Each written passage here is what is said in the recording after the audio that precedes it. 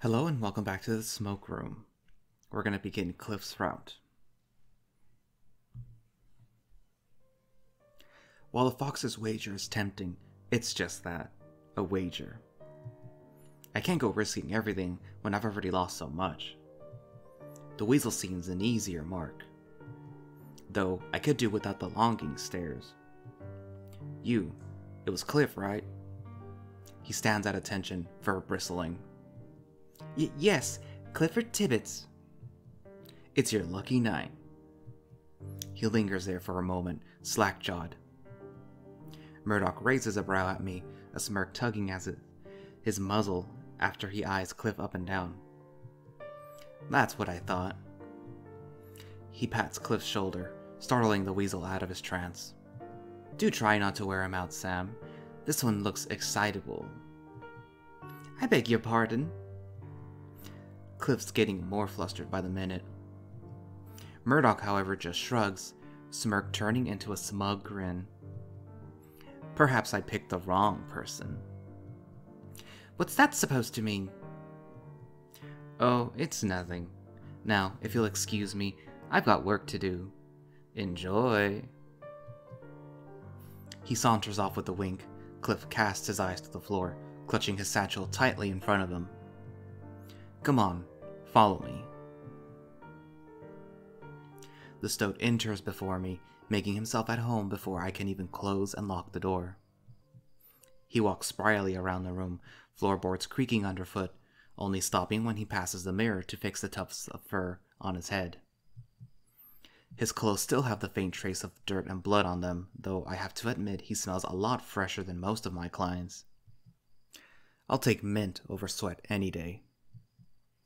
Quite a lovely room you've got here, Samuel. It's very atmospheric.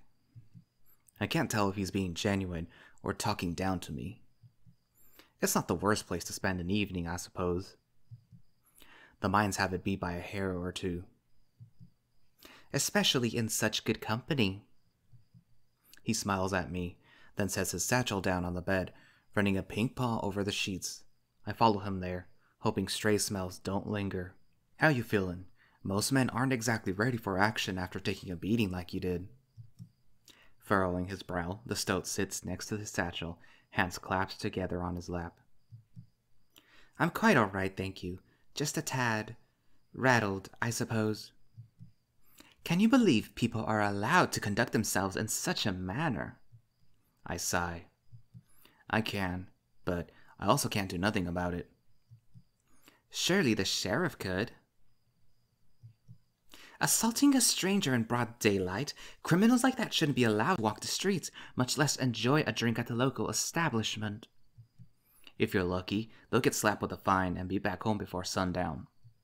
Better than the alternative, having them sit in jail for days and getting mad as all hell when they're let loose. I put a hand on his shoulder, taking a seat next to him. He turns to look at me, eyes magnified several times by his glasses. Things are already so vastly different from what I expected. Echoes full of surprises. I hear my voice crack at the middle of the sentence as my mind wanders back to Jack for the briefest of moments. I hope he doesn't notice. As an academic, I'm not sure whether to be intrigued or frightened by the prospect. I feel the wrinkles in my forming grimace.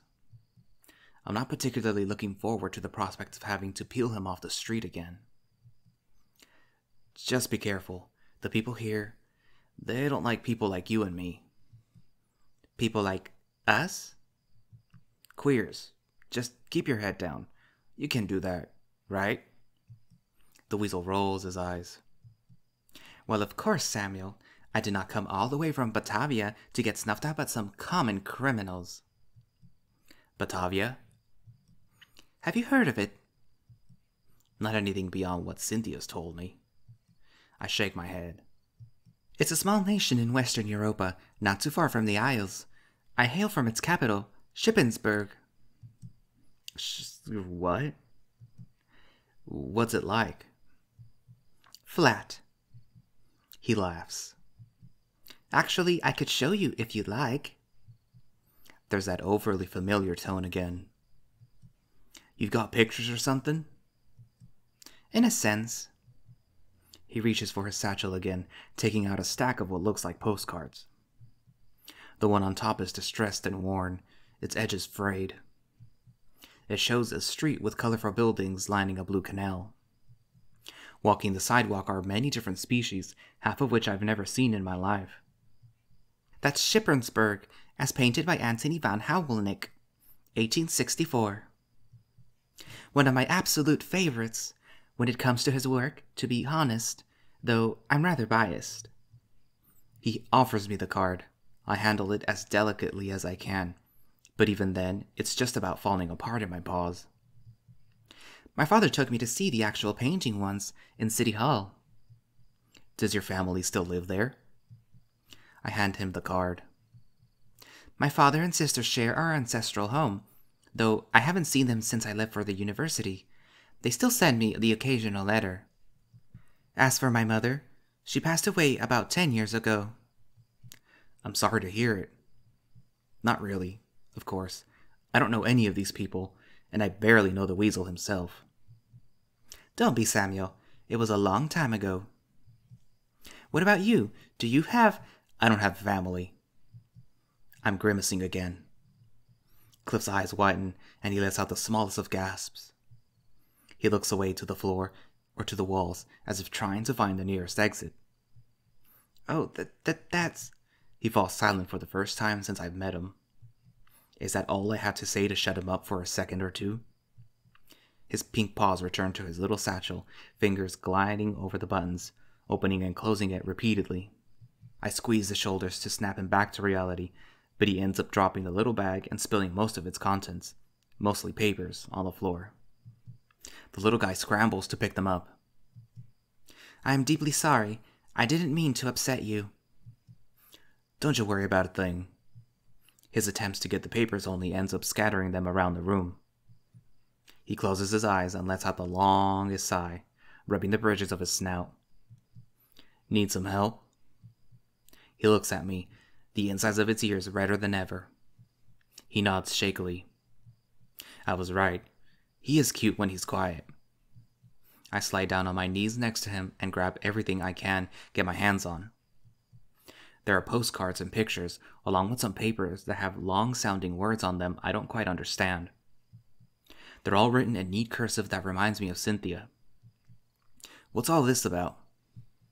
Cliff looks at the papers in my paws while he stuffs the postcards back into his satchel. Those are the notes for my thesis. Hand me those if you please. Thesis? What's a... Oh no, they're all scrambled. He's gathering what looks like a book's worth of documents, evening them out and stuffing them back into his satchel. He doesn't get up, instead clasping his paws in his lap once more. All right, that should be all of them.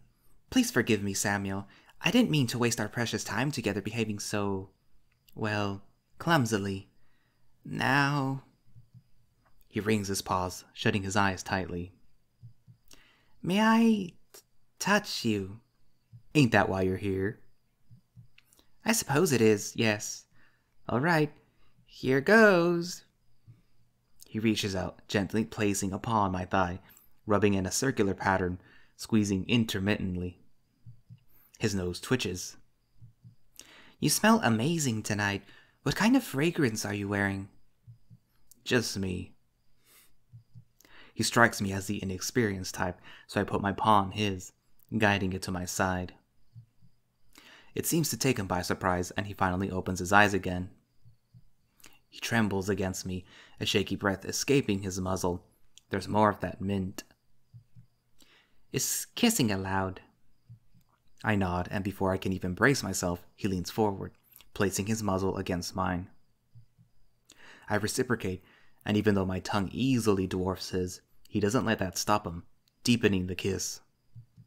I can smell his arousal in the air, the musk starting to show through the scent of his perfume. It's strong, and a bit different, but it's not really bad. When he breaks the kiss, he's left panting, paws struggling to find the buttons of my shirt. Once he gets it off, his paws roam my torso, kneading my muscles, exploring every inch. My goodness, you are built like a house.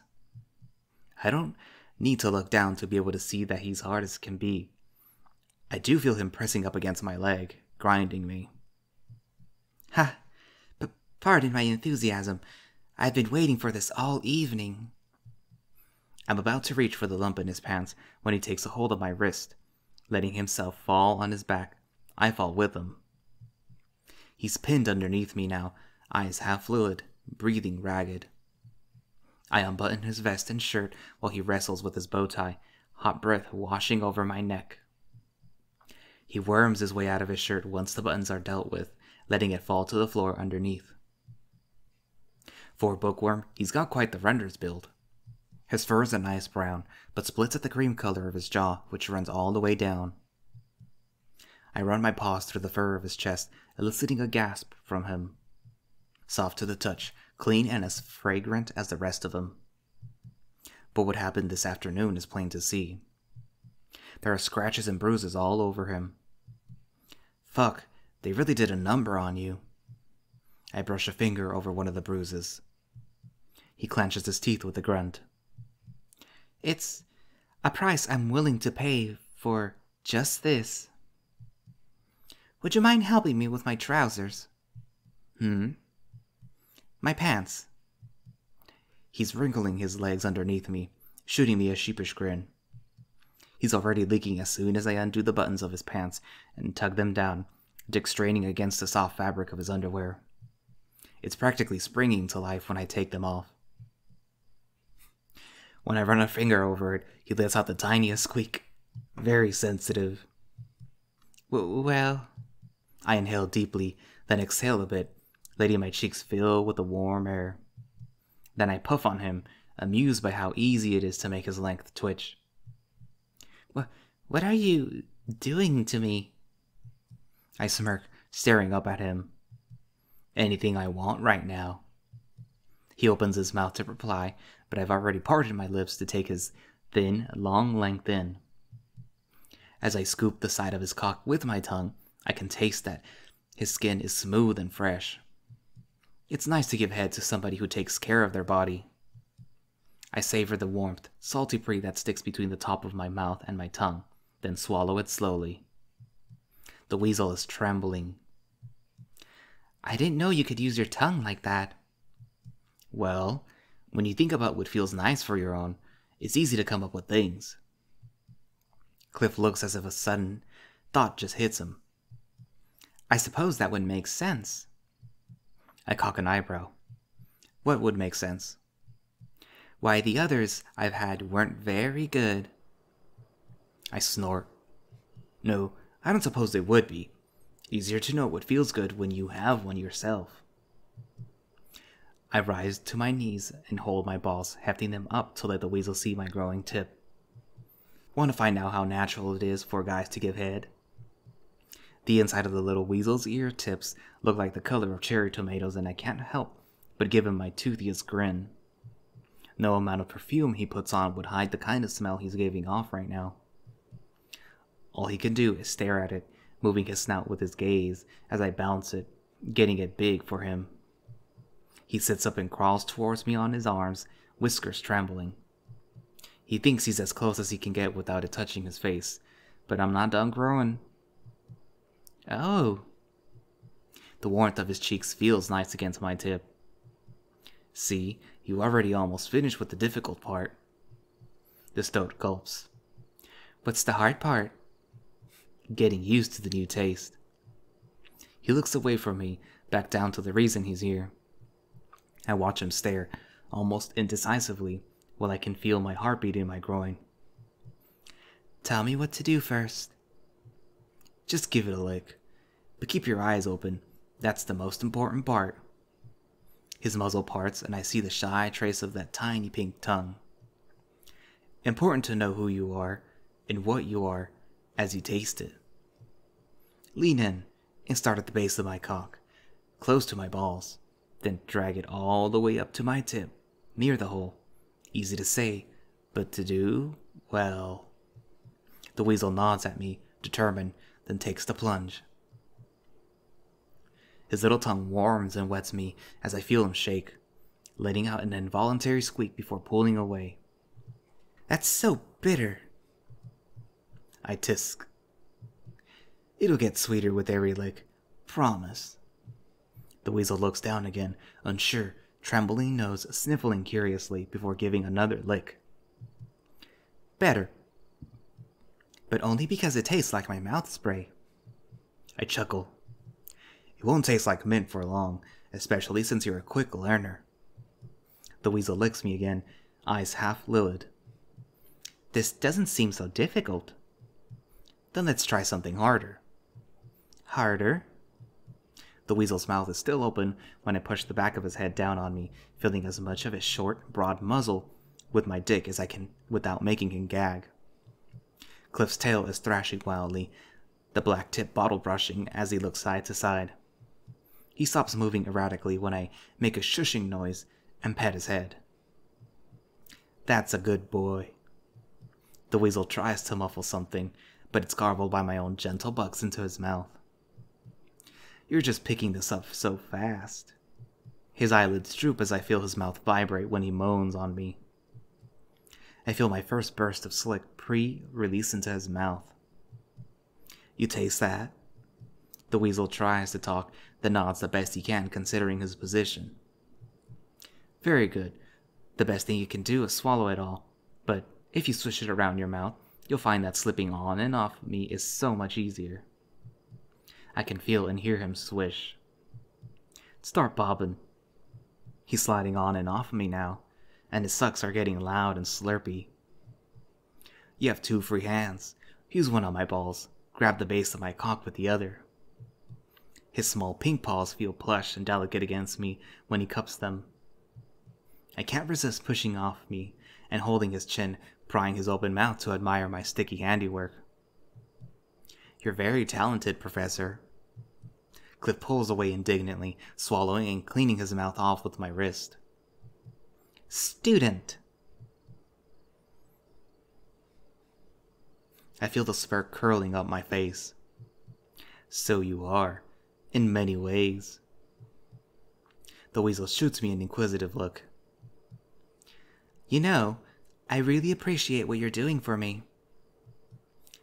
Who said you were done? I gesture to my tick, which is throbbing and dribbling. The weasel holds up his paw. But as I am paying you, is it not traditional for the patron who decides what we get to do? I sigh. Well, I suppose you've got me there. Hell, I was enjoying that. Well, perhaps you could turn around? I do. Enjoy my back that much? I roll my shoulder blades for him, feeling my muscles stretch and my joints lightly pop. Suddenly, I feel something cold and wet on my taint. It's his nose. Whoa! He starts to lap at me there before trailing up over my rear. He prods and pokes and lashes at me with his tongue, but doesn't push into me. I stand there rigidly as he licks me. It feels really good. So good that my tail thrashes, swatting him in the face. Shit. I twirl on him, feeling my eyes go wide, hoping that I didn't hit him too hard. Concern wells up in my chest, but the weasel starts chirping with laughter. Now I'm the one starting to feel heat blossom in my ears. That was a little sloppy mistake. I'm sorry. That's fine. I should have warned you about what I was going to do at the very least. But it felt way more effective as a surprise. No kiddin'. I just wanted to see if what worked on women worked well on men, too. Granted, with women there's different techniques involved, and different parts, of course. You don't get swatted by tails so easily. You are but just a single sample, but the immediate results were reassuring. I loom over him, pressing close, and lift him under the shoulders. Wait, what are you doing? You're getting cheeky. Let's finish this. I drag him to the bed with me, lying him supine on the sheets below me, holding his wrists. My head bows down as I lock muzzles with him, tasting myself on his tongue as I try to swallow it, and he frantically explores me. I pull from his mouth and then move on to his left nipple, lapping it there as he struggles, both of our cocks pressed together, both of them drooling between our abs. Then I turn my body entirely, scooting down Cliff's body and positioning my legs on top of him so that my balls are dangling over his nose and my dick is pointed at his mouth. He's shorter than me, but his torso is longer than mine, proportionally, which allows us to comfortably suck one another at the same time. His squeaks are louder than my grunts, but both of us are there at the point where we can't control ourselves anymore. I feel the pressure building up in my balls and my hips are moving without the permission of my brain. I try to warn him, but my mouth is full. We're whining together as we feel one another twitch violently. Thick jets of his salty spunk are bursting into my mouth. This sets me off and I mumble as spray after spray of my cum empties into his greedy little mouth. Some of his seed escapes the inside of my cheek and dribble down the side of my chin due to the power of it. I brush it off and turn around to give him an apologetic grin when I freeze. The little weasel's entire face is splattered in cum. Seems like he couldn't swallow it all. He looks back at me and I look back at him. We both let out the most rancorous laughter. He falls back against me, still sticky and smelling like sex, and curls up against my arm. It's suddenly very hard to keep my eyes open. My eyes shoot open. Moonlight leaking through the gap between the curtains is the only reminder that there's even a world beyond this room. A strange scent fills my nostrils. It's not mine. It's not Cliff's. It's something else entirely. Something rotten. I try to turn my head to see if I can find what's causing it. I try to, because I can't fucking move. It's like I've been nailed down to the bed. I can't even wiggle my toes. The smell's getting stronger, enough to make my eyes water. My stomach lurches with a strange mixture of fear and nausea. I want to call for Cliff, but I can't make a sound no matter how hard I try. Fuck. Cliff's head is buried in my arm. I can feel his chest heave as he sleeps silently. There's a heavy breathing sound coming from the inside of my room. Not from me. Not from Cliff. From the corner of my eye, on the other end of the room, I can make out the faintest shape of something. Something big. Is it a man? Its features are hazy, but I can make out what looks like a coat of gray fur. A pair of glowing red eyes is peering straight at me. When I blink, it's still there. The scent is becoming unbearable. I want to vomit. I want to do anything, but I can only watch as it begins to move towards my bed. Its steps are loud and heavy, its strides unnaturally large. It moves far too quick for something that big. I squeeze my eyes shut tight. Samuel! My eyes snap open to see Clifford hunched over me, one brow raised. He's still naked, holding a rag that's dripping with water, his other paw cupping my cheek. My breathing's still ragged, and it's only when I try clearing my throat that I notice I've been screaming. I notice a pail of water sitting next to the bed, and I reach for it without even thinking. Tipped my muzzle away from the stoat, I cough once, twice, and then everything comes out at once. By the time I've hacked up the last of yesterday's meal, the soapy water turns dark and murky. The pail nearly falls out of my hands when I set it down on the floor. When I meet the weasel's eyes again, his mouth's hanging open, I almost expect him to get ready to leave right then and there. Instead, he sits down next to me, pushing the pail aside with a footpaw. He clasps his hands. Are you all right? I rub my eyes, shaking my head. Bad dream. Was it even a dream? It felt so real. Would you like to talk about it? I exhale a lot of breath. Not really. I'm surprised you haven't walked away yet. My voice is so hoarse, I'm practically croaking. He tugs my sheets down, starting to leisurely scrub up my chest and torso with the rag. I grit my teeth. It's cold. It wouldn't be very gentlemanly of me to leave you behind after a night like that, now would it? especially with you tossing and turning in your sleep the way you did. He gestures for me to sit up. I do, raising my arm so that he can scrub my armpits and my back. I'd complain, but I'm in no mood to do much of anything. Cliff stares at me, nodding urgently. I think I saw a creature in the room with me. With us. The stoat looks worried and bemused right now, but he keeps nodding. And there was this smell. This creature, what did it look like? I was expecting him to laugh at me, to question it just as much as I'm doing, but he sounds completely earnest. Couldn't see much. Gray fur, red eyes. Red eyes? Like yours? No, not like mine.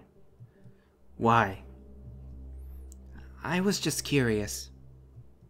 He finishes up with my armpits and is about to tug the sheets even lower, but I grab him by the wrist to stop him in his tracks. I'll take care of that. You should probably get cleaning yourself. He withdraws.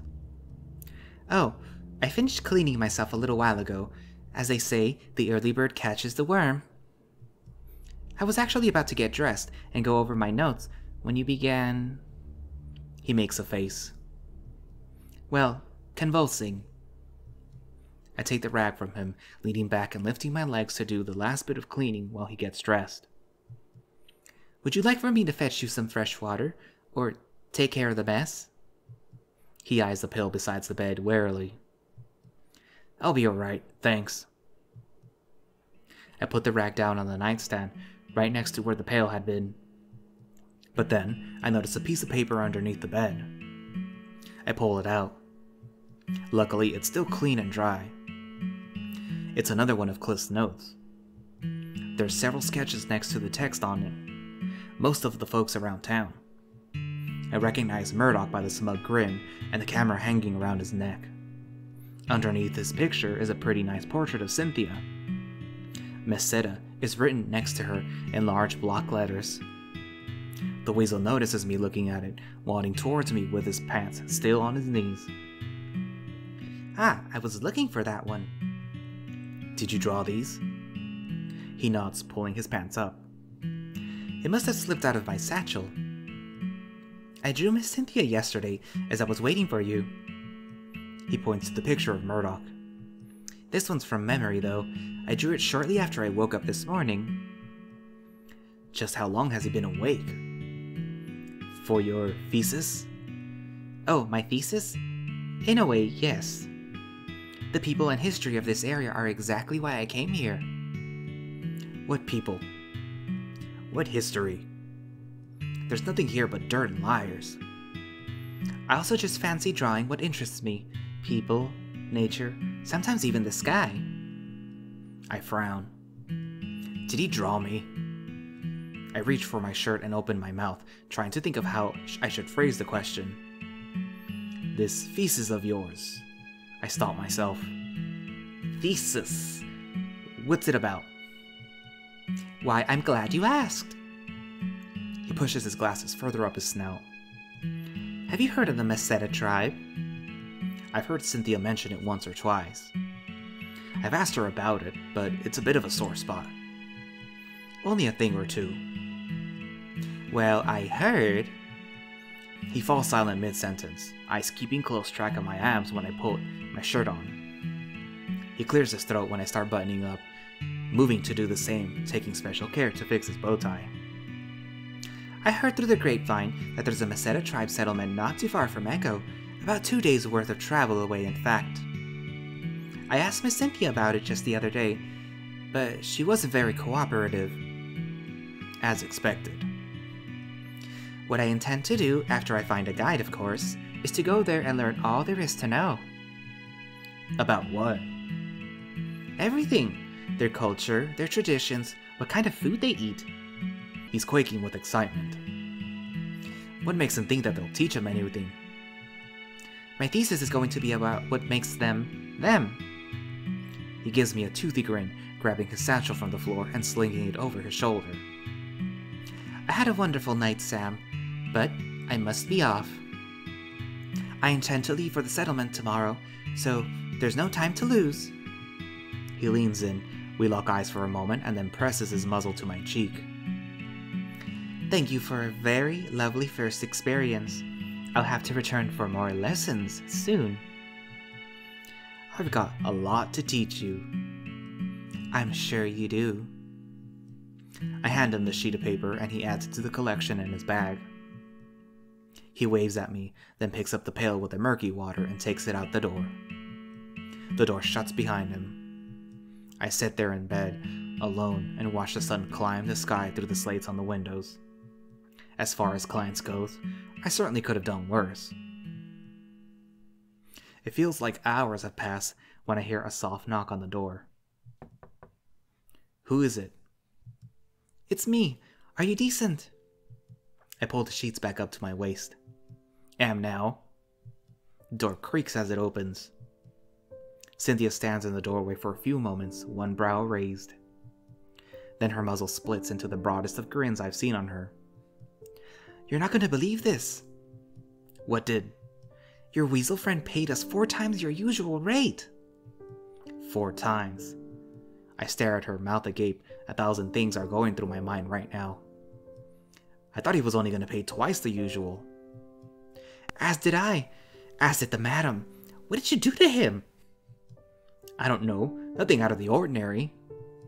Well, when you've got it figured out, do tell. We share a laugh. I'm still croaking. He mentioned something about talking to you. He does talk a lot, doesn't he? You're changing the subject. Her expression sours. We did talk about the Meseta. What he said about the settlement near Echo. Is that true? She exhales loudly, then nods.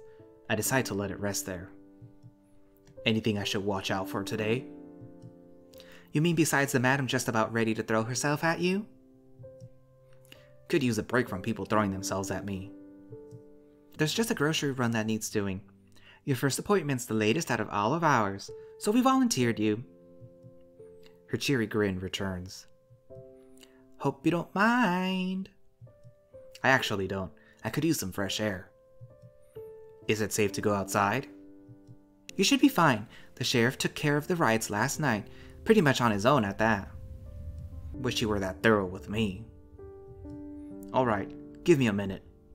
So long as you're out of bed before they close. The door creaks shut, and I'm alone again. I've never been to this general store. Hope the girls haven't had issues finding it before. I stare at the list in my hands while I walk the streets, passing several clients of mine trying their hardest to pretend they haven't noticed me. Couldn't care less. Really. The town square feels eerily quiet after last night. There are no street musicians or newspaper hawkers. Nothing. Can't even hear any birds. Just a bunch of folks with frowns on their faces acting like it's business as usual. I'm one of them. I do my best to follow Cynthia's directions, passing William's office and the barber shop.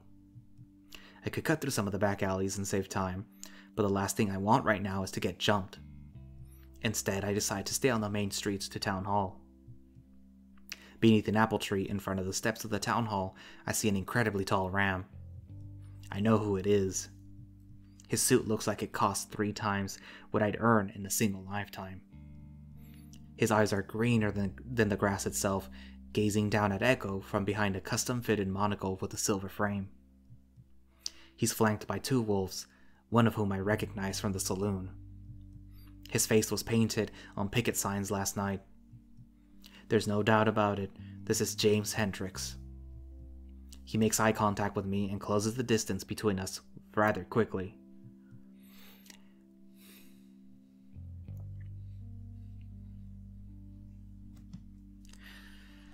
I can't believe I'm gonna do this. Why, hello there, citizen. I swallow and pick my words carefully, noticing the wolves staring at me. Hello, sir. I beg your pardon. Didn't mean to startle you. Anything I can help you with? There just might be. He extends his paw. I cautiously reach out to shake it. He has a strong grip. My name's James Hendricks. You could say I run this town, but that sounds rather clinical, wouldn't you say? His smile doesn't reach his eyes, but he sounds like his head's so far up his own ass, something else might. Samuel. He lets go of my paw, leaning on his cane once more. Just like Samuel from the Bible, yes? I nod. Lovely. He shoos away the wolves with the hand gesture. Sure is nice to finally put a name to the face. How do you mean? Well, you work at the hip, don't ya? He says it so confidently, so matter-of-factly. I feel my ears heat up, my fists clench so hard the grocery list ends up a crumbled mess. I'm lucky no one's passing by. I think you've got the wrong person. Right, how foolish of me. I can tell by the tone on his voice and the glint in his eyes that we both know I'm lying through my teeth. I'm reminded again by how empty the streets feel right now. The desert wind picks up and makes a few of the wooden shutters rattle. James and I both have to cover our eyes defensively. It passes just as quickly as it picks up. He strains out his jacket and tips his muzzle at me. If you'll excuse me, appointments to keep, businesses to take care of. I nod before walking off and turning round a corner. I catch him looking at me as I do. Turns out crumbling the paper made Cynthia's directions illegible, which means I have to ask around. Who'd have thought a general store would be this hard to find? I end up in front of a large building. Crates and boxes are stacked out in front, but that's not the thing that stands out the most. No, what stands out to me is the red fox standing in front of the door, leaning on one of the numerous boxes, camera clutched in his paws. I feel my stomach lurching again. Well, if it isn't Sam. He walks towards me, camera swinging to and fro across his chest. What brings you here? Running errands. You? I work here. He points a thumb at the store behind him. I thought your job was taking pictures. He grins. And developing the pictures, and sometimes delivering to and when it saves us money on post. But that's just when we have enough hands to manage the store and keep it clean.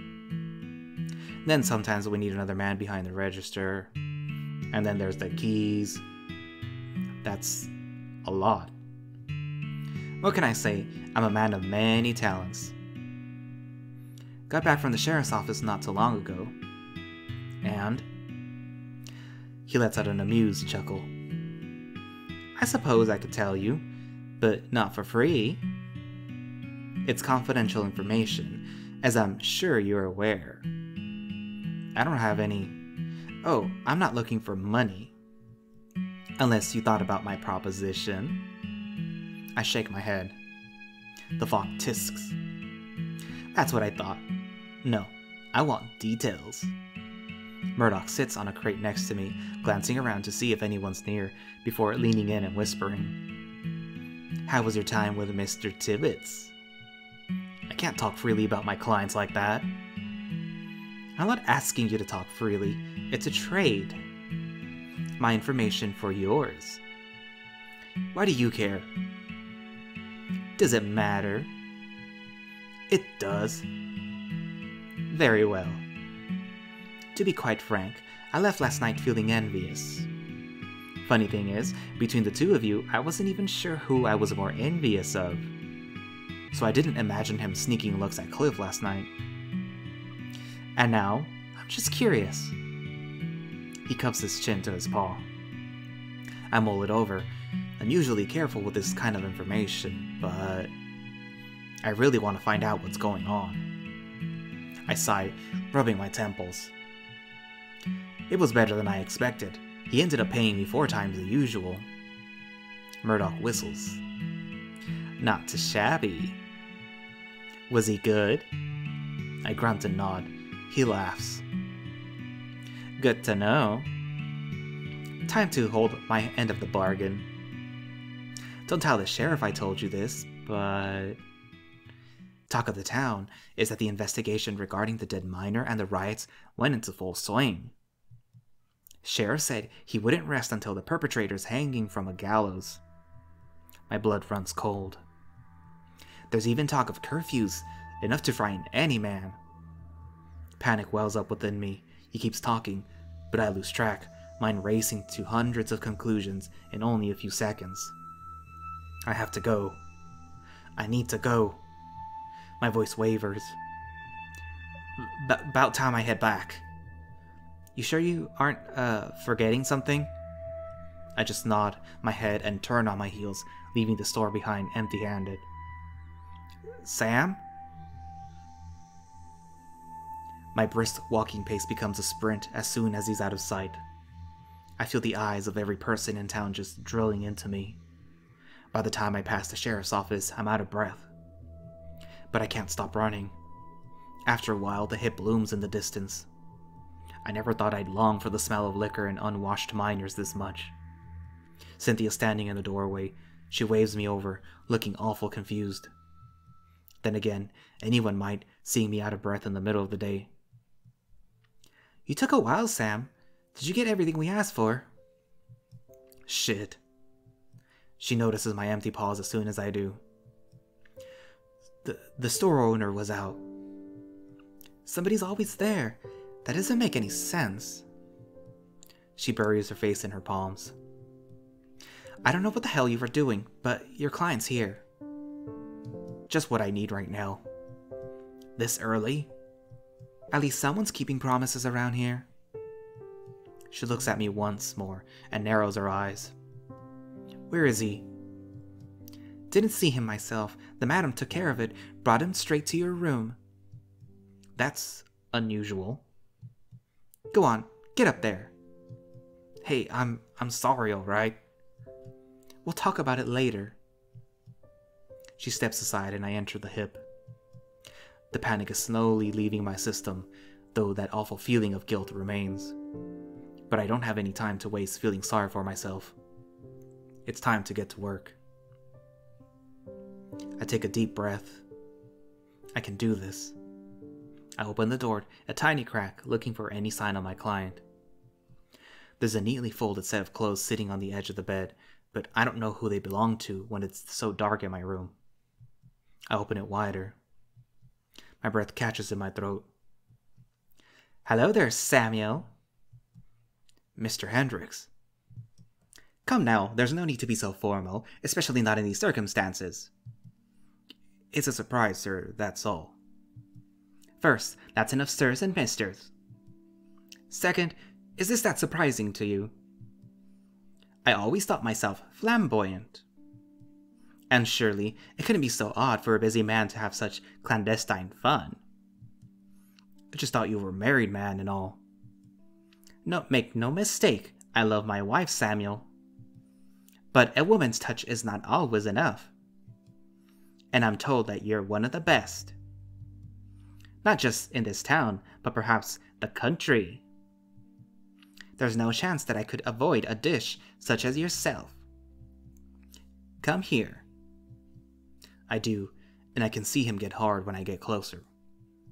You know, if you're really good as they say, I might have to keep you. If you can afford me.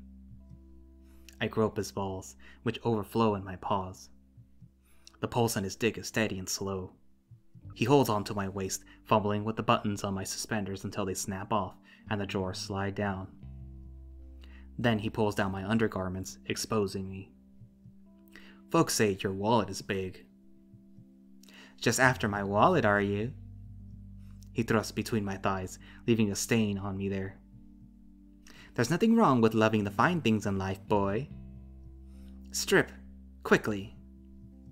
He stares at me as I remove each button. My shirt slides off. I step out of my pants. The intensity of his attention and the smell of his erection has me hard to, and I feel myself begin to leak as much as him. I'm surprised at how much I'm enjoying this, because I'm certain that I'm absolutely afraid. He paws at me. I grunt.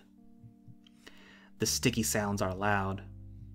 My hands are all over him too.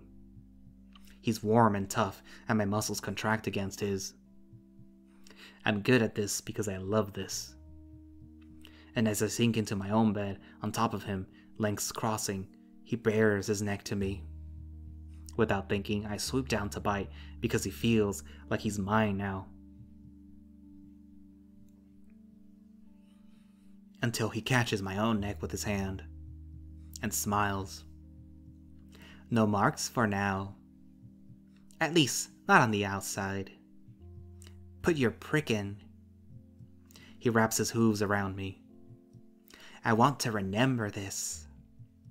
I lift his legs, staring at my own erection, letting dribbles of spit cover me. When my tip rubs against his opening, his wispy ears splay back, and he exhales deeply through his nostrils. That's it. There's a soft please at first, but quickly turned to growls. I've leaked enough that it's easy to slide in. His insides are like velvet. It's easy to find his spot. His growls turn to happy rumbles, then to desperate rasps. He grips me tight when he starts to spasm, setting me off too. I yell, burying my head in his chest while some of his stray spurts hit the bottom of my chin.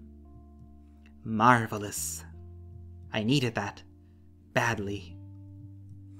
I slip out and off of him, and he's already rolling out the bed. James pants, bending over, scrambling for something in his pocket. I watch. The ram tuts at himself and then slips his undergarments on hastily before throwing on his shirt, buttoning up. I took the liberty of getting Madame Dora your payment before you arrived. You'll certainly be seeing me again. But your discretion is mandatory. Nobody knows anything about my clients aside from the necessary parties. James looks at me incredulously. And you will not tell Nikolai either. My claws extend involuntarily, nearly ripping holes in the sheets. Nobody should know about Nikolai. He would never give that sort of thing away. So how? So who? He's a good worker. He doesn't get on my nerves. And for his sake, you'll keep it that way. I have to keep the trains moving after all. Until next time, Sam.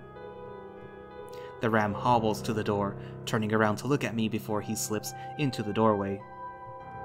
I promise that there will be a next time.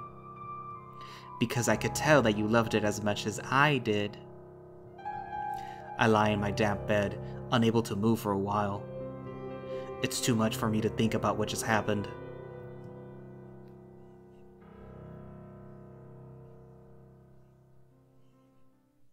I rise from the bed, even if it's just to get away from his scent sticking to the sheets. Mine's not much better at the moment, but it's more than just a day's sweat clinging to me. I feel dirty, more so than usual. I wash myself, pluck out my fur in front of the dresser mirror, and even straighten out some of it with a brush, but it doesn't help. None of it does. Eventually, light from the golden hour leaks through the slates of my windows. Looks more like a miserable shade of orange than gold, if you ask me. Won't be long until more clients start coming in. Leave me alone. I mutter it under my breath, brush still clenched in my paw. Cynthia.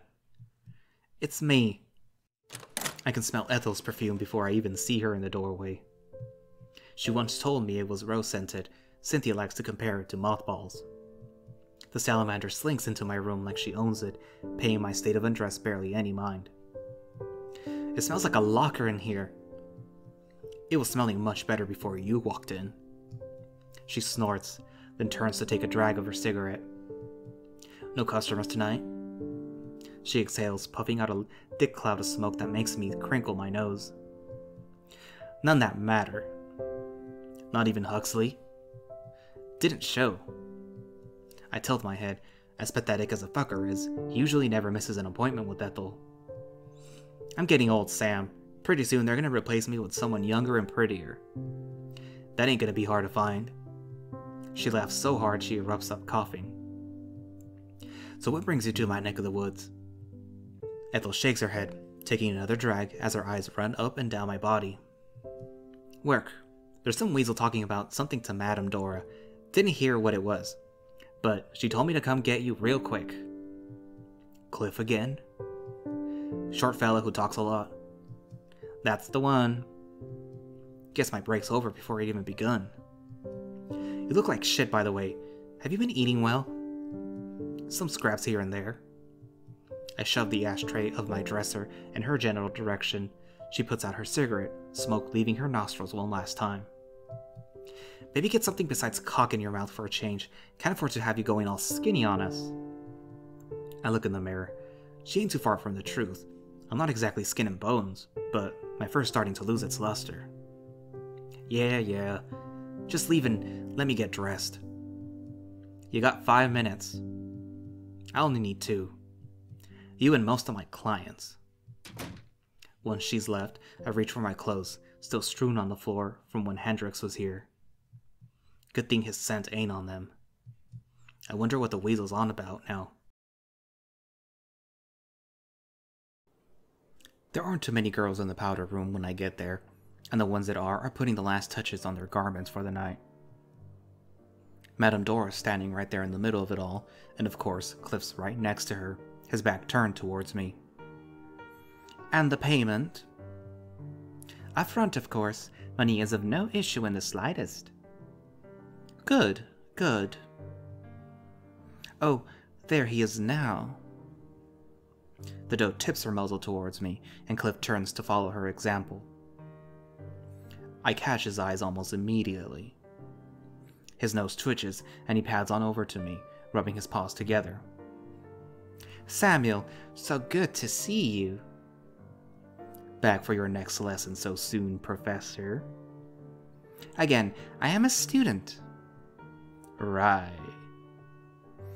I'm afraid I'm here for business rather than pleasure tonight. Your pleasure is my business. I can hear one of the girls laughing in the corner. Behind Cliff, Madame Dora rolls her eyes. Cliff doesn't notice, tugging at his collar, ears twitching wildly. Yes, well... He clears his throat. It's about my expedition. It took a while, but I found a guide, Samuel. So you came here to celebrate? Not quite. I'm actually wanted to ask if you would do me the honor of joining my expedition party. It's going to be a long journey, and I could do with a strong man in tow. I'd get to leave Echo? I work my jaw trying to keep cool. What would you have me do? Show you a good time on the road? No, not like that. I hear a clicking sound as his fingers brush over the satchel buttons again. I heard the wilderness around Echo is dangerous, and I think I would feel a lot safer traveling with someone I can trust. Someone like you, Sam. I hear my teeth grind as I grit them. Seems like everyone's salesman trying to peddle me trust. Buying it again would just be plain stupid. But then I think back at what Murdoch said this afternoon. Wouldn't be long until William finds out what happened to Jack, and if he does, I'm sure to hang. I'd much rather take my chances on the road. Might get bit, or get heat stroke, but it's better than waiting to die here. All I need to do is slip out while the weasel's sleeping. Could be halfway to the other side of the country by the time folks find out what happened. I'm in. Madame Dora's eyes find me. She's putting on a face like she's sucking on something sour. When Cliff looks at her, the gentle smile she's known for immediately returns. Very well. If you'll excuse me, sir, I'll take Sam here aside to go over the details. Please enjoy a drink at the saloon or the company of one of the girls while you wait. Oh, that won't be necessary, ma'am. I don't think he'll ever want to drink here again after what happened yesterday. I'll wait here if that's all right with you. Dora nods, gesturing for me to follow her. Cliff's eyes linger on me as we leave the room. Once we're out of earshot, she turns back to me. Her brow is furrowed. Sam, are you entirely sure about taking this fool's proposition? Am I? This Excitable upstart flounces into town, asks to borrow you for heavens knows how long, and has enough coin to pay up front. Do you reckon something's off? She gives me a look. Of course there's something's off. Money's money, Sam, but you can never just trust a man like that on his word. I should know all too well. I bare my claws. I've got these if he tries anything. Her brow raises. A gun would do better, Sam. Just know that anybody can learn to use a weapon. But persuasion can be just as potent. You can't blame me for doubting your survival instincts after earning that nasty wound on the back of your head. I can handle myself. I've gotten this far. She looks at me, then shakes her head. You have come this far because of my help. Do not squander it carelessly. I appreciate your concern. I am a famous warrior. She gently takes my arm and smiles. I'm gonna miss her when I'm gone. We walk back to Cliff. I almost have trouble keeping up with her brisk pace. He's hunched over one of the dressers, scribbling away on a notepad. One of the girls, an opossum, drapes herself over one of his shoulders, idly rubbing his back. He doesn't seem bothered, but pays her no attention. When she catches sight of us, she returns to her own station, wearing a toothy smile as she passes me. Oh, good! You're back! Cliff turns to us, notepad in hand. I can make out what looks like a horse wearing a cap. Looks like he's been working on it for some time already. Have you decided to accept my proposal? Madame Dora nods. I want him back in one piece. I assure you no harm will come to him. We've an experienced guide and supplies to last us for weeks if need be. I'm more worried about harm coming to him. To be honest, he looks like he'd snap about as easily as a pencil he's holding. Cliff produces a tiny red book from his pocket. He has some sort of insignia on it, golden lines that resemble the head of a weasel. He hastily scribbles something down before ripping it out and handing it to the madam. I look at it from the corner of my eye. It's a check, all right. I ain't even seen that many zeros on one of them, though. Where did this fella get his money from? Madame Dora seems to be thinking the same, lips pursed, but pockets it regardless. She looks at me from the corner of her eye. Samuel, go get your things. I nod, bowing my head to the weasel before excusing myself. Cliff calls after me as I leave the room. I'll be waiting for you outside. Having almost nothing to my name means I don't have much to pack. Even with a change of clothes, my brush, and some basic necessities, there's still plenty of room left in my bag. Hopefully enough for the supplies I'll need to get across the country. Is it really true, Sam? You're leaving? I didn't hear Cynthia enter my room. I must have left the door open. Hard for me to meet her gaze. Part of me still feels an awful mess about what happened this morning. Part of me's wondering if she's gonna ask about Hendrix. Hopefully not. Just for a while. That's a relief. I can't imagine this place without you. Listen, Cynthia. I'm sorry about what happened with the groceries. That's why you're leaving? Trying to escape my wrath? She chuckles. Sam, it's okay. Really, we're just all a bit on edge at the moment is all. Tell me about it. Ethel said Huxley didn't show up tonight. Wouldn't surprise me if he was staying overnight at Williams again. That man's always causing trouble. Mr. Tibbets told me what he did to him. Nobody deserves to get treated like that. They roughed him up bad. I was there. It's one thing after another in this town.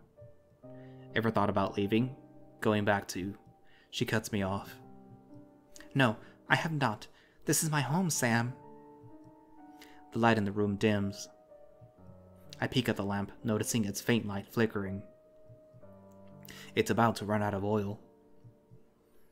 Is that where he's taking you then? To the settlement? I nod. She rubs her temples, exhaling through her nostrils. He really has a mind set on this, doesn't he? Seems like he has. So, when will I see you again? Hard to say. I swallow. Chances are I'll never see her again after tonight. She steps closer, spreading her arms. I reciprocate, pulling her into one of the tightest hugs I have ever shared since we met. She buries her muzzle in my chest. I swear I can hear her sniffling very quietly, though it's getting too dark to see her face clearly. For a few moments, there's no one in the world but us. I want to tell her to come with me, to go anywhere but here, but I can't. I'm gonna miss you. I'll be back before you know it. It physically hurts to say. I'm glad she can't see my face right now. You better. We stay like that for a long while.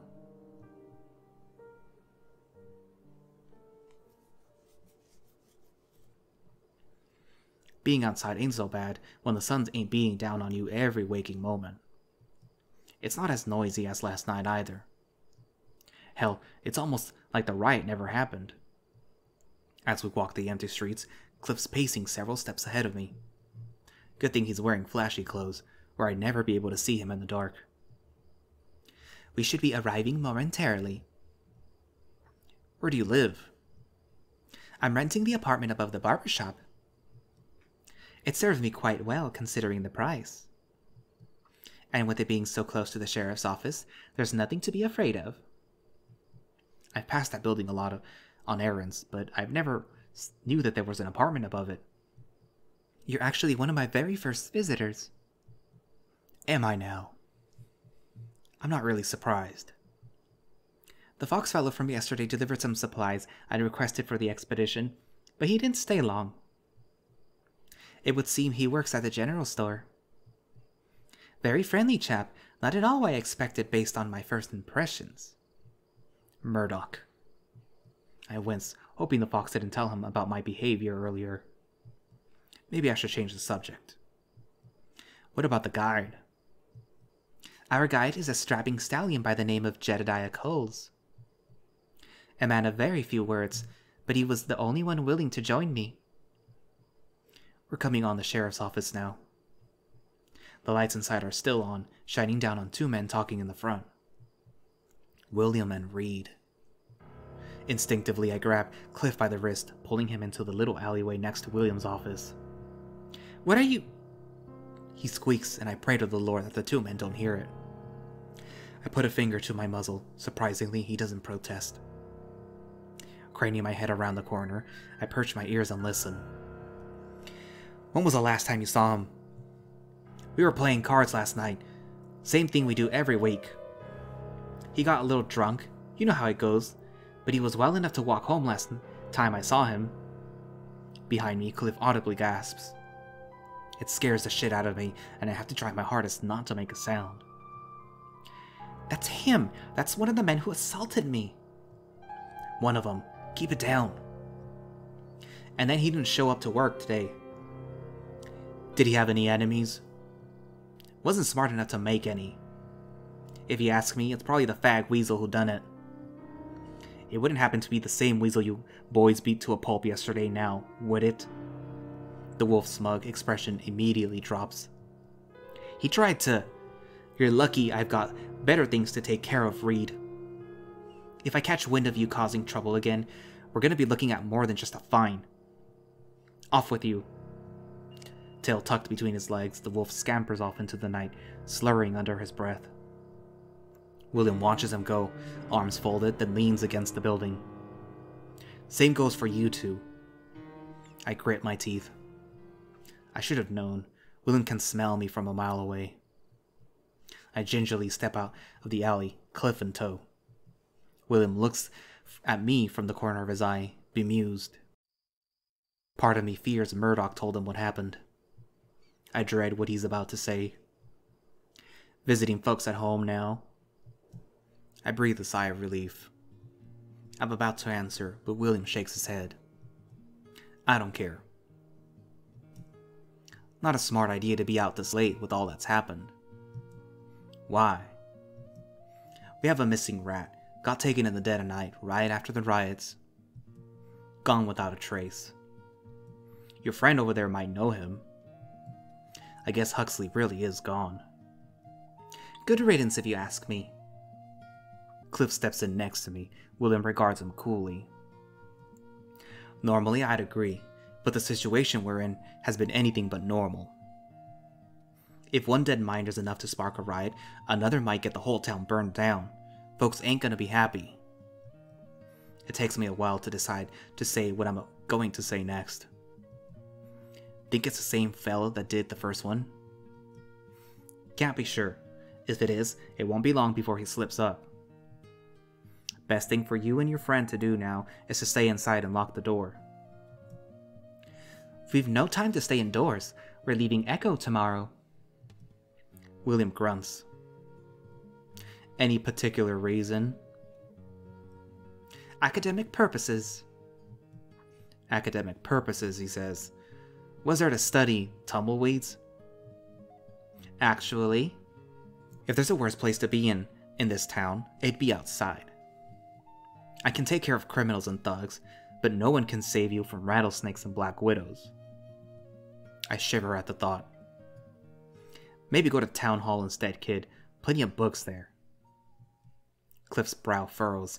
His bottom lip is quivering. I am not a child.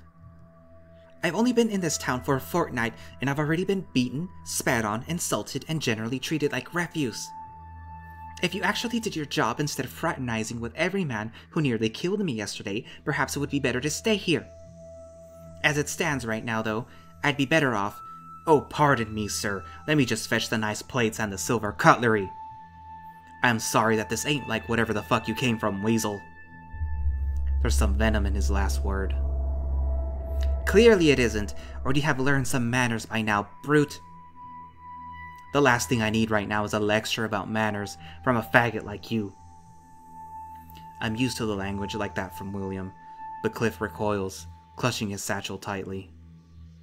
William's eyes find mine, peering right at me. They widen slightly before closing. Sam, get this weasel out of my face. No need, we're already leaving.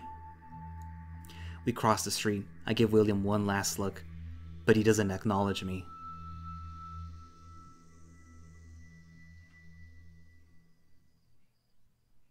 Cliff leads me up the rickety stairs that lead to the second floor of the barber shop. I feel like the plants could give away and fall at any moment. I can't believe he actually said such a thing. Is there no decency left in this town? When we reach the top, he digs through his pockets for a good few moments, looking for the keys. He puts the key in the lock and tries turning it. It doesn't budge at first, taking some wiggling back and forth. Blast it! Finally, the lock clicks. The door opens inward, causing Cliff to stumble forward.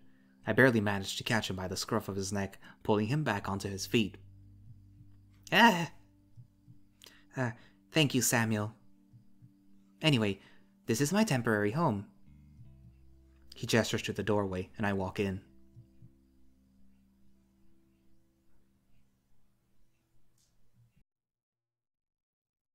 Beyond lies a dark living room, almost as bare bones as my room at the hip. He walks briskly ahead of me, lighting a lamp that allows me to see things more clearly. For a man so fussy with appearances, he's barely a personal touch on the walls or furniture. The sitting area is just a sofa and a low table with no dining table to speak of. On the table next to a stack of books and a vase of yellow flowers is a bag of what looks like candy of some sort. Taffies, maybe. I recognize the smell. The one expensive thing in this room is a phonograph standing on a small table in the corner, next to the door perhaps leading to the bedroom. Please, make yourself at home. Would you like some tea? I've only ever had sweet tea before. Sure. He clasps his hands together, grinning up at me. Splendid. Please have a seat. He scurries off into the kitchen, leaving me alone in the room. I take a seat on the sofa. It reeks of fox, and I'm starting to think Murdoch did more than just visit. I look at the books on the table to distract myself. They've all got titles longer than any book I've ever seen before. I grab the one on top. It's thick, written in a language I don't know how to read, probably Batavian, but it has pictures. Most of them show wolves and loincloths. One shows a cat serving a wolf grapes. That sounds very familiar. Must be one of his school books.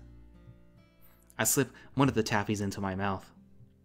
It's sweet, almost sickeningly so, yet I can't help but eat another one right after.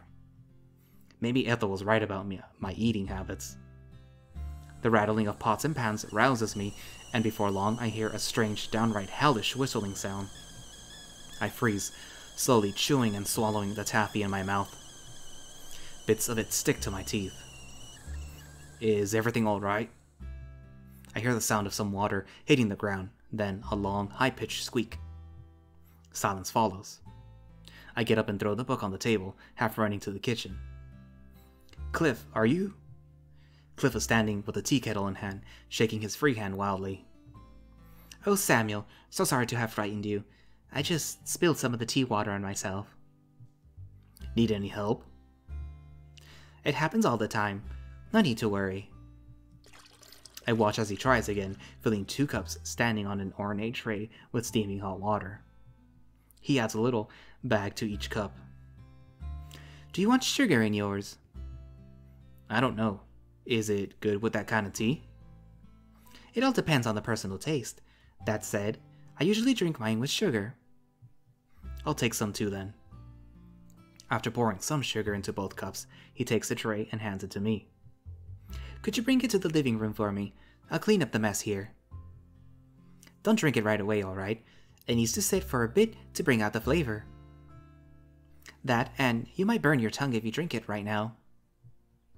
Tray in hand, I return to the sofa and the little table, sneaking another taffy as I do.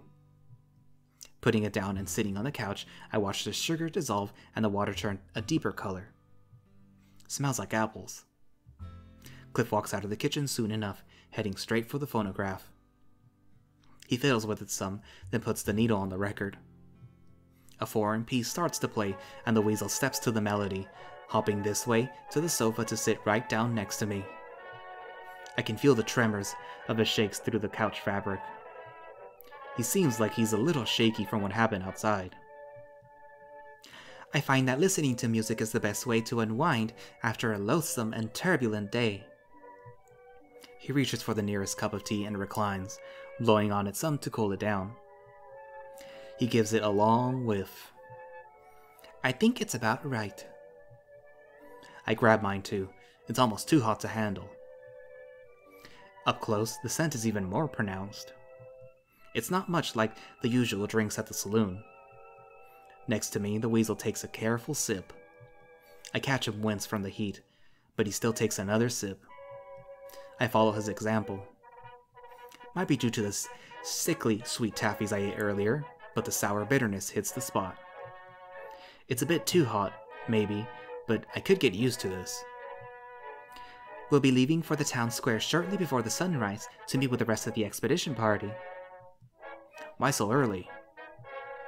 Leaving early means we can cover the longest distance before it gets too warm. We'll make an afternoon stop at the sightseeing point on Echo Canyon. There are many local myths and stories surrounding that canyon. I'm excited to see what it has in store for us. Even I've heard the rumors. Some folks say that they can hear things there.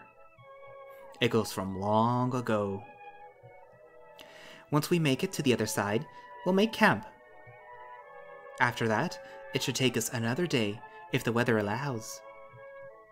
He takes another long sip, closing his eyes and breathing out a blissful sigh. What do you need me to do? He's paying. Might as well see if I can teach him some more. I brush a paw against his leg. He recoils, ears turning red. I assure you, my reasons for hiring you weren't only sexual in nature. He says that, but the paw holding the little cup is trembling. Part of it simply has to do with practicality. Some tasks will require strength I do not possess myself. Though there is... He clears his throat drinking some tea. I raise a brow at him. There is...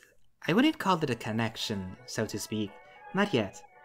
But I do see you as a kindred spirit. You're one of a few people in this town who have treated me with a modicum of respect. I appreciate that. Not even the sheriff could help in the end. He finishes his cup. I do the same with mine. All the sugar ain't good for me. We exchange glances as the music swells. He breathes out and gets up from the sofa, taking my paw that's still resting on his leg. Stand up, please. I'd like to show you something. I get back up to my feet. The weasel slides an arm around my waist, putting an arm on my back. It's warm. Dancing? Have you ever danced before? Only for clients who request it, but he doesn't need to know that. A few times. Wonderful. He snakes up against me. I step back and he closes the gap again. Let's try to move as a one. When I pull, you push. He steps back. This time I step forward, managing to somewhat match the rhythm of the music. His chest presses against my body. His warm paw squeezes mine tightly. Now, watch my footwork. We move back and forth across the room. It becomes a game of sorts as I try to imitate what Cliff does, and my pace adjusts to his. I help him twirl me around, narrowly avoiding swatting him with my tail yet again. You're a natural, Sam. Ain't it your job to teach people new things? Again, no! I smirk at him. He presses into me, paws sticking. We're both starting to break a sweat. The weasel's mouth opens slightly, slender tongue poking out as he pants softly. I follow suit, struggling to keep up as his steps get more complicated. The weasel, not so much. His speed doesn't surprise me, considering what he is. I've always heard that it's in a weasel's blood to be cowardly. It's in his nature to be built to run. I can't help but wish I was built to slip away too. The song winds down to a close and the record stops. We collapse on the sofa together. I enjoyed that. Where'd you learn to step like that? My parents insisted on lessons when I was young. I stopped going after my mother passed away, but dancing is something you never really forget how to do. Ha! If you don't mind, I think I shall get some rest. It's been a long day, and tomorrow will be longer still. Where do I sleep? You can take the bed. I'll sleep here. I'd offer to sleep together, but the bed is far too small for two people. I don't mind sleeping here, actually. It's your bed. Oh no, I insist. He points to the door next to the phonograph.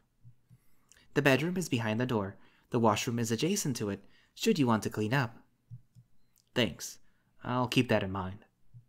As I get up, the weasel grabs my wrist tightly, muzzle curling upward in a shy smile. Good night, Samuel. Good night, Professor. He doesn't correct me this time.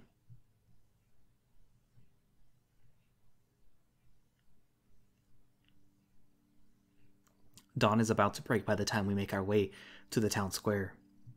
The town's still asleep. The early chirps of birds sound above us, but besides that, there's no sound but our footsteps. The air is still cool, and I kick myself wishing that I brought something thicker than this shirt. Cliff is walking next to me, bag of taffies in hand. Every now and then he offers me one.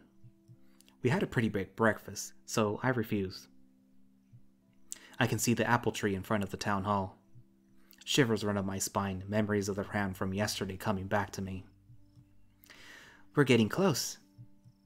With any luck, they'll already be there. You wouldn't be happening to looking for us, would you? That goddamn fox. Of course he just had to be here. He's gonna make my escape a lot more difficult. Murdoch steps out from behind the apple tree. He's followed by a horse with blonde mane and a cap. This is the fellow Cliff was sketching last night. Must be our guide. Heavens, you startled me. Terribly sorry, Mr. Tibbets. His muzzle splits into a toothy grin.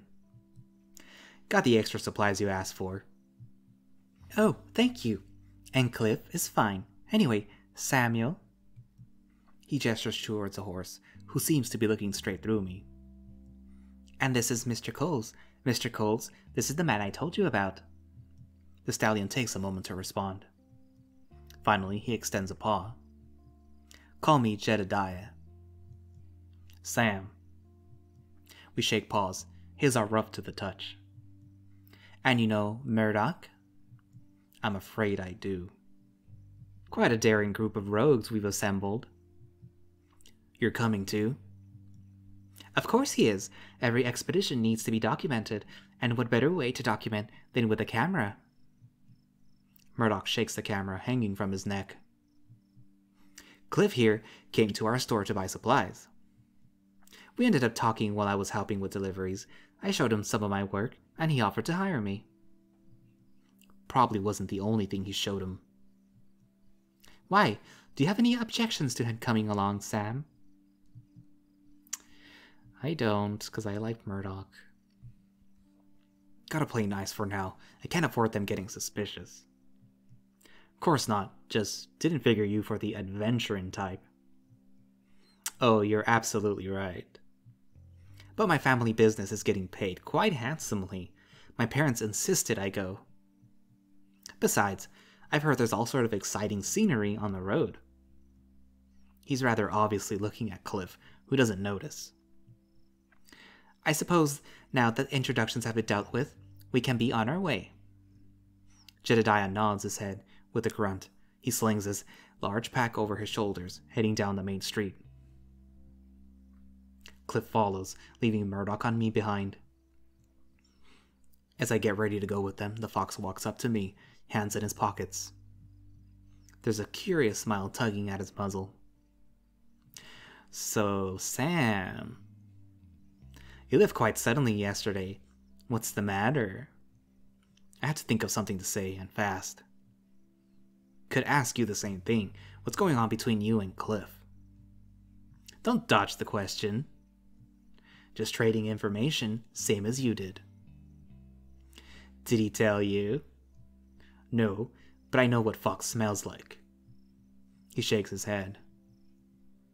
We had a chat in his apartment, and one thing led to another. It was a nice change of pace. I'm surprised to how easily I managed to get that out of him. Almost like he wants me to know. You're not denying it? Denying it would be a waste of both of our time. I think it's your turn to answer my question. There's no way I'm getting out of this one. Just, forgot about an appointment I had. Must have been an important fella if you left without buying anything. You could say that again. You look frightened. I was worried I'd said something to upset you. Murdoch, Sam, what's the matter? Cliff comes padding back to us. Oh, Sam and I had some matters to talk about. You can talk on the road if you like. We need to be out of town before the sun rises. Very well. We'll continue this conversation some other time, then. And this is where I leave it. At the start of Clifford, Chapter 2. If I recall correctly, everyone's route starts at Chapter 2. So there's going to be Clifford Chapter 2, Nikolai Chapter 2, Murdoch Chapter 2, and William Chapter 2. So this was a little show of Clifford right before his story really begins. As you can tell, he's not really a pushover, but you can still probably push him over. And he's smart, but he's not very street smart. And he's adorable. He's a bisexual disaster because he's bi. He's like one of the only bi characters in Echo right now. Because William is just homophobic, but he's gay. Nikolai is gay, but he's very secretive about it, and Murdoch is gay, and he's open-ish about it. I mean, he has gay friends and stuff like that. But yeah, thank you for watching/listening, and if you would like to play any of the Echo games yourself, there will be links down in the descriptions. If you would like to support the Echo project, then there will be a link to their Patreon in the itch pages, which are down in the description, and I highly recommend it. You will get access to early builds of all of their projects, and this coming March, you will get early access to Arches before anyone else. And you won't have to wait for me to narrate it, whenever I get to it. And, you can do it yourself. And you'll also get access to certain little things here and there, like concept art for the characters from the various stories, or the short stories for Echo, and certain other little things here and there. And I recommend that you support them. If you like these stories, then just go support them already. But yeah, let's see what happens. Let's see if hopefully I'm able to record something and post it for Friday before I end up having to do that thing on Thursday. So until then, bye-bye.